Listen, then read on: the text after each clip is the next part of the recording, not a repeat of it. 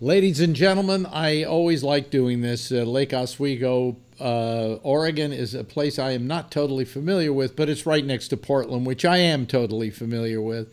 I've been. Why are you familiar with Portland? Well, I've been through there a few times. You know, it's Portland is the stop on the way to Seattle. Right. Yes.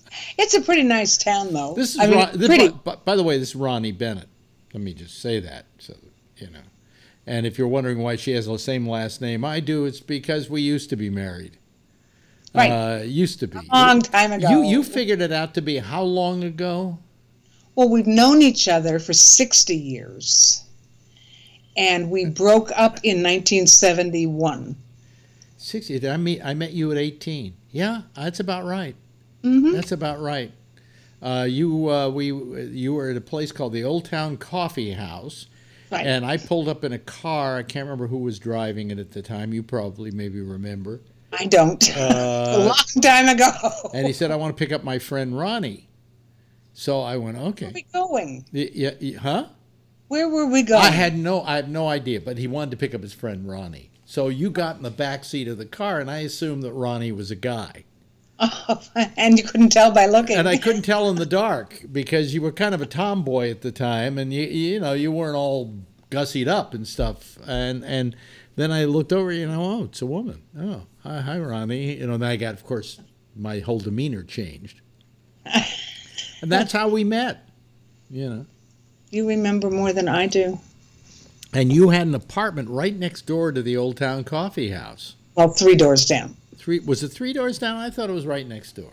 No, 3 doors down. And I worked there part-time on the weekends. Yeah. As a waitress. Yeah. Long time ago, folks. Yes, it was. Back when dinosaurs ruled the earth. Yeah, true. Yes. I was talking to somebody. I was talking to Will Durst just before we did this thing today, although they play on 2 separate days. About the fact that when I was younger, we talk about how bad things are now. They were pretty bad back then with the McCarthy hearings and all that crap that was going on. It was Salem witch trial time. Not quite. It was the McCarthy era was pretty awful. Maybe it was the first awful political event in our lifetime, our adult lifetime, anyway. Lifetime, yeah. We've had them before. I mean, it's not like, folks, this may not be the worst, but it's close to it. Okay? Now? Yeah. Well, what I like to say is... I don't think you can... I think it must have been a terrible time leading up to and during the Civil War. I mean, so long ago, there's nobody around to talk about having been there, but... Yeah. I don't think... I think that must have been a terrible time in the United States, and certainly the Depression. Yeah. But I like to say that, compared to Trump, Bush isn't looking that bad. And I said, come to think of it, compared to first Daddy Bush, Trump isn't that bad. In fact, compared to Nixon. Careful there. I don't know. Maybe we should just skip comparisons. Wait a minute. Nixon isn't that bad. And then I go even further by saying that compared to Hitler. Now. You Hitler know about that rule. That bad. What do you think about Khashoggi? Well, I think he's dead. Well, I don't mean that, of course. Yeah, I think he's been chopped up into the political situation and what our leaders are doing about it. The question he brings up is, do I put people at Boeing out of work? And I think... Have you read deeper than that? Huh? Well, that's not really the only other choice. Right. But I mean, I don't. I think we should cut out the arms deal. I think we should just penalize. It may not penalize them terribly because they'll go somewhere else and make a deal, but we shouldn't be doing business with them for moral purposes, for moral reasons. Let me see if I can say this right. I'm sure you can. I'm not so sure. That in that now infamous interview on Sunday on 60 Minutes with Leslie Stahl and the president, When he was asked about Christine Blasey Ford and what he said about her after the awful things he said about her, he said, "Oh, it doesn't matter because we won." I think that's all you have to know about this man and what he stands for. And it's the same thing as worrying about selling the arms and getting X billion of dollars, which we wouldn't anyway, but then he doesn't know that because he doesn't know a lot of things. But do you need to know anything else than those two things to know what a monster the man is? Oh, no, believe me, you don't have to sell me on that one. You know, I mean, I can't believe that we have this man as president, that America came to this, you know. And it's kind of sad. It's very sad. It's goes without,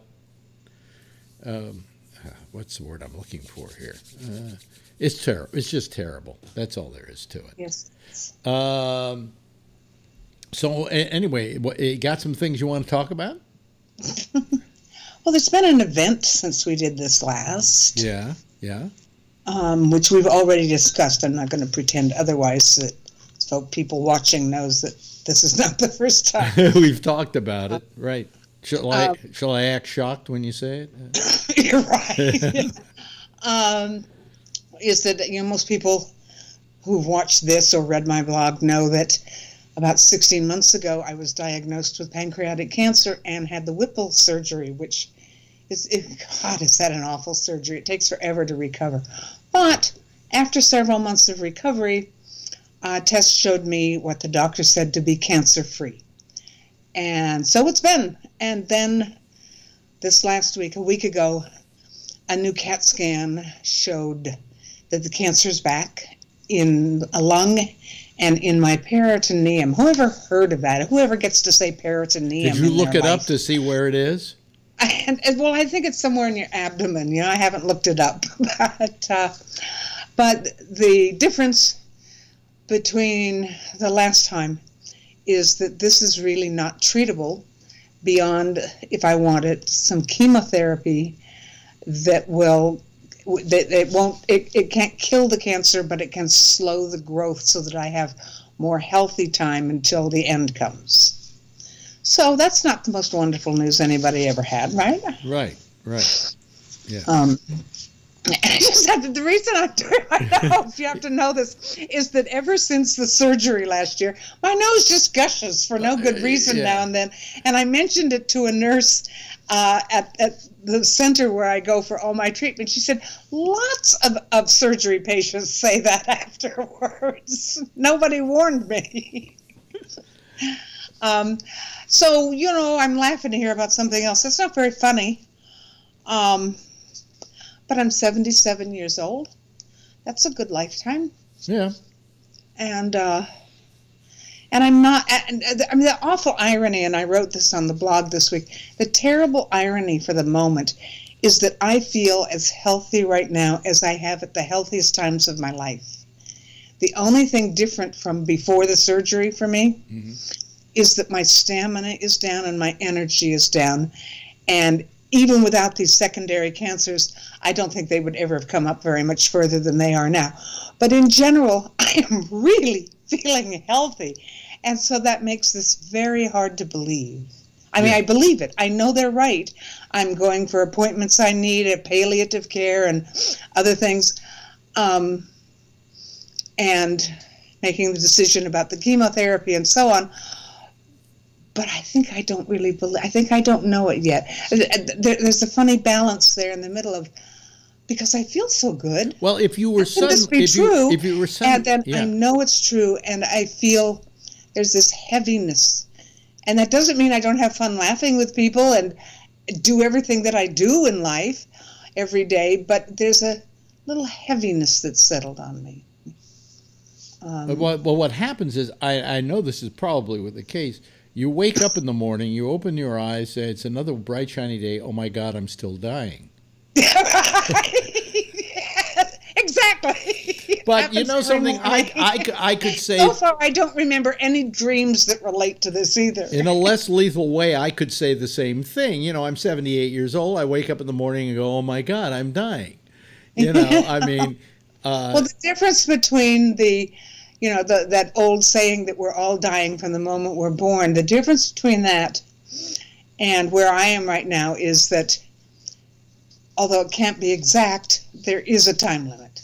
Yeah. I know the difference being I know the time limit. Yeah. Which you don't, and I didn't before this week. And so you can pretend. I mean, I'm 77. After I started feeling so good after recovering from the surgery and having the no current cancer, the doctors telling me that, is that I could pretend I was going to be here for another 20 years. Yeah. Yeah, well. And now I can't. Well, and, now, when you told me this the other day, boy, that light in the back, your face is kind of dark today, but it's okay. We can see you, so don't worry about that. When you first forward a little bit. Yeah, well, either that or shine it in your face or something. But anyway, you don't have to. When you told me this the other day, there were all kinds of different emotions that went through me for the next 24, 48 hours. I mean, one of which was, we were married. So in a way that makes you family, Yes. no matter, I mean, if I had never made friends with you again and we had never talked again, then I guess I wouldn't have to be dealing with this right now. But fortunately we did. And we've had many very good years of being friends. But because of that closeness, I was especially hit by this.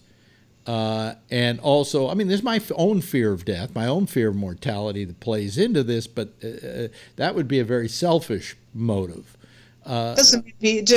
Just because we can label something like that doesn't mean it isn't real, that you don't feel it. Right, exactly.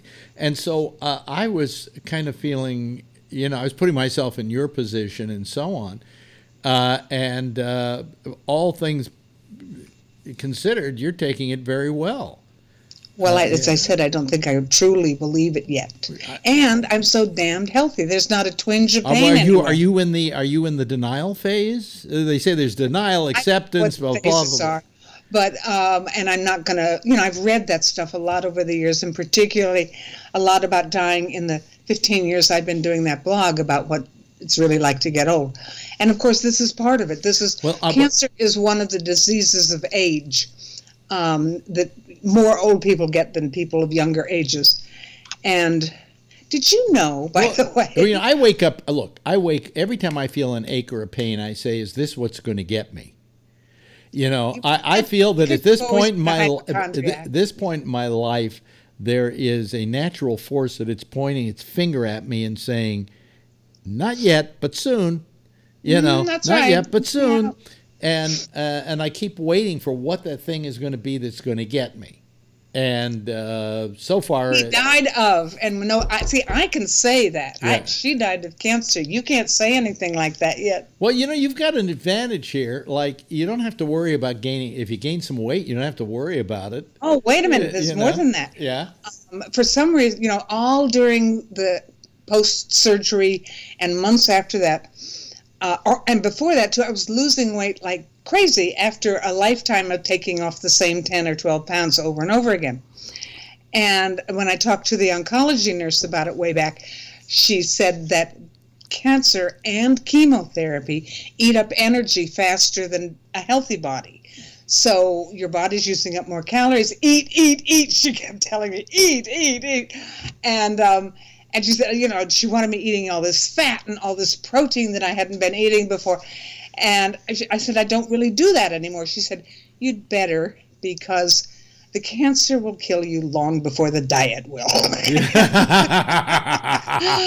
And so I'd been eating. And then after that kind of began to smooth out and I could go back to my old way of eating.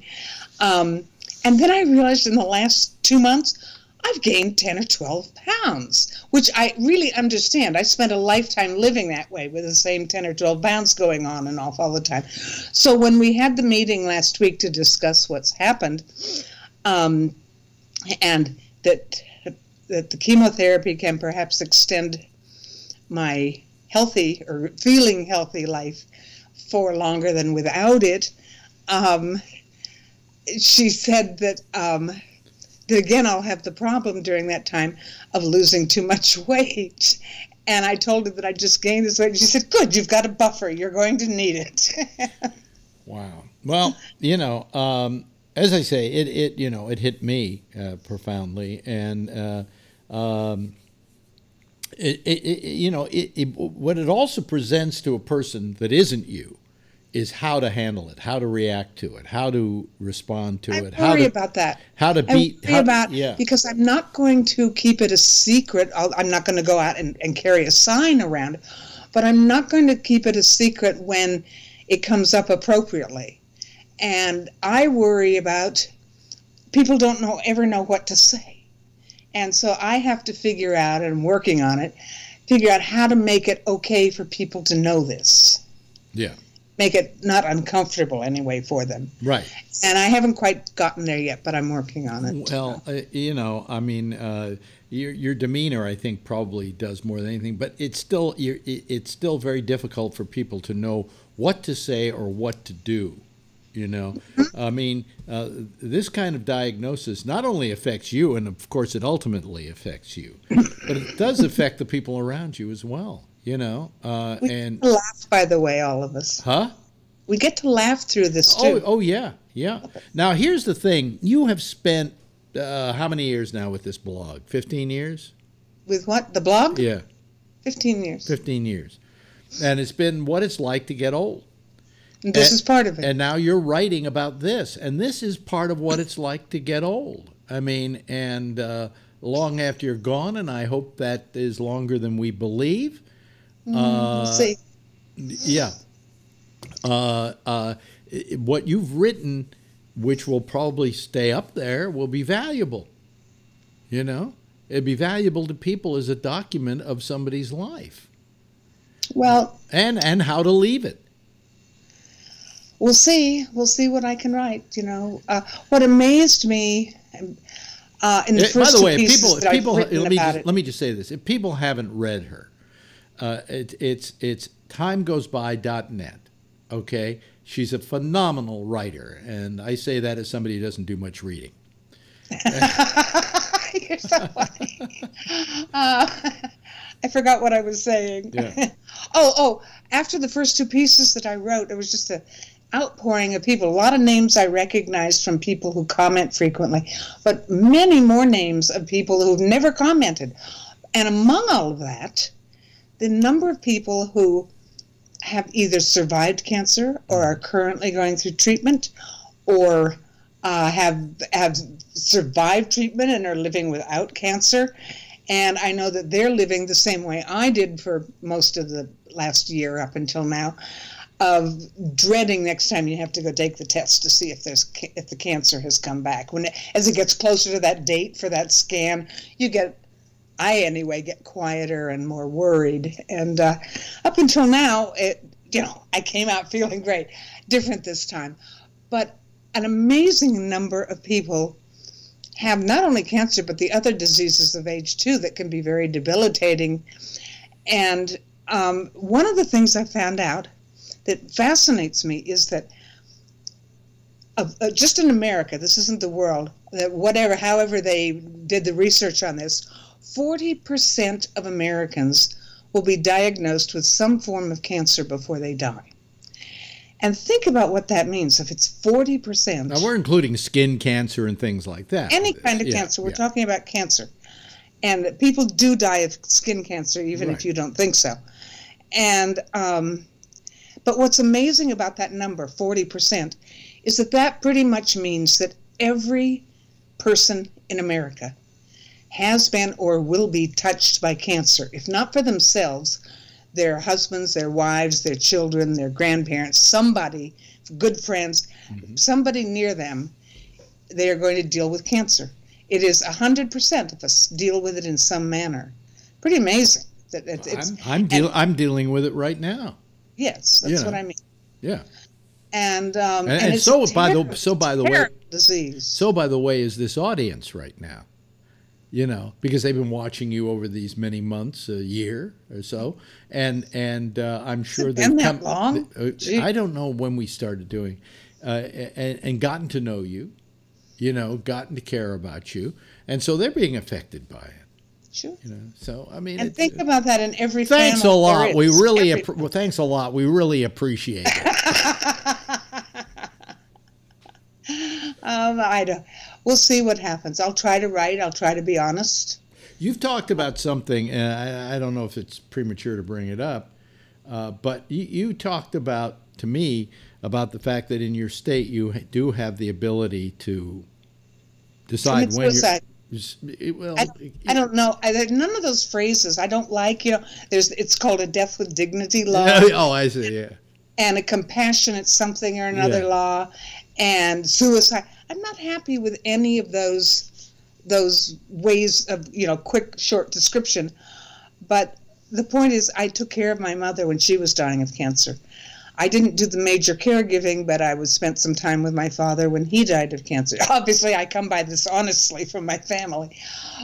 Didn't you move to Sacramento for a time in order to take care of your mother? 4 months to take care of my mother. And that was back in '92 when she died. But I've seen what happens, you know, and when symptoms start appearing, it's never going to get better. It's only going to get worse. And when I talked to the oncology nurse last week, and I brought up that law here, which there are really only 2 requirements in Oregon. A doctor has to certify that you have less than 6 months to live, and you are lucid enough to sign the papers and understand what you're doing. Mm-hmm. And I certainly will do that. I'm reserving the right to change my mind, but I can't imagine why I would. And when I talked to the oncology nurse about that down the line, I said, you know, what I want to know is, how do you know when is the right time? Now it's time. She said in her experience, and this is a woman, 60, maybe early 60s, she's been doing this all her life. She said, people know when the time has come. So I'm relying on that. She's got a lot more experience than I do. Well, you know, for me, it would be a difficult thing to do, but I suppose if you get to the point where you're in a certain amount of pain that you know is not going to mitigate itself, that it's not going to get better, I think that's the time you probably then go, sounds like a good idea. Yeah. You know, but let's not think about that right now. Let's think. I have to decide, or something that will come up. You don't have to decide it. You don't have to decide it today. You don't have to decide anything. All you have to decide about it. Thinking about it goes into the decision, you know, and I'll discuss it more with the palliative care people and with the nurse and doctors and stuff. Well, here's my suggestion to you, among other things, in the next couple of years that you have here. Listen, I'm hoping, you know, that you outlive me, okay? But that doesn't look like it's going to happen that way. But the point I'm making is that, you know, you can do a lot of things that are really positive in your life, like max out your credit cards. Not really. Not really. I mean, do you have anybody who's going to have to pay them off once you're gone? Yes, there is, and so it's not possible. But I stopped because I've been very diligent for 6 or 7 years about my exercises 5 days a week. As soon as they told me, I quit. That's it. Done with that. I hate exercising. So I do I'm done too. with that. I do too. And somebody mentioned on my blog that I will probably be relieved to seeing whatever the end game of the Trump era is. And actually, I've been saying since 2015. Your first thought to me. Listen to me. I will be very pissed if I die before we see the end of the Trump administration. So I am pissed already. Well, you have a reason to live. We could look at it that way. No, it was funny because about the second or third thing you said to me when you first told me this was, you know, I won't be here to see how the Trump thing resolves itself, you know. Everything comes to, it may not feel like it right now, but eventually everything comes to an end. I want to know how it happens with Trump. And I won't be here probably. Well, Damn. listen, we'll hold a seance and get the word to you. Okay? Okay, knock, knock, knock. I like that we can laugh about this, you know? What else? You know, the thing is, if you feel good, you're doing things you enjoy. You know, oh, by the way, I can go back to eating all the foods I like because I got to keep my weight up. So all the things that are bad for me, but that I like a lot. And, you know, until it starts to be painful and till it starts to do what it's going to do to me, yeah. I don't see what else am I going to do but go on living the way I want to live. Well, there's no, of course I have to do that. There's no question about that, you know.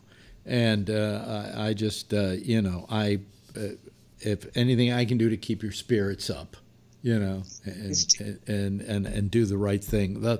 As I say, the hardest thing for me is to know what is the right thing to do. So I just go with my gut, you know. Well, you know, I mean, what could you do wrong?